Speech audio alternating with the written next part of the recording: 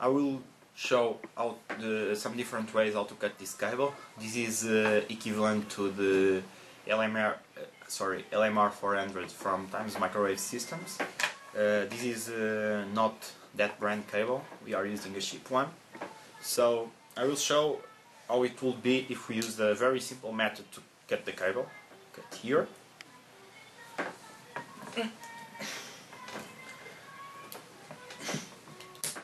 Okay. What we can see is that the cable is completely smashed. Okay, so you can see that the cable is completely smashed, and this will create some problems in very high frequencies, so we need to cut it a little better. Okay, so one option is to use a plier like this, where the blades are curved, are round, so we'll get a much better cut. I will just do that here. Okay.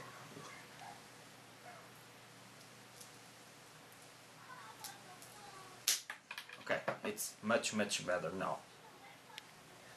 Much sharper cut. And if we didn't have this thing, we could also use this that fits for several purposes. One of them is to cut, so I will just put here in the cutting part, apply some pressure, rotate it, so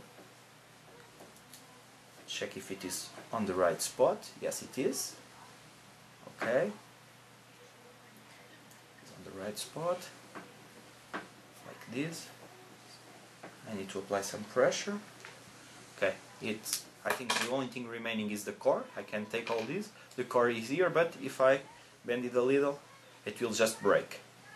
Okay, and here we have an almost perfect sharp cut. A very good quality cut. And this could be used for really very high frequencies without any problems. For other frequencies, for, I don't know, maybe above 10 GHz, maybe we have to give even better cut, but for most purpose this is plainly okay.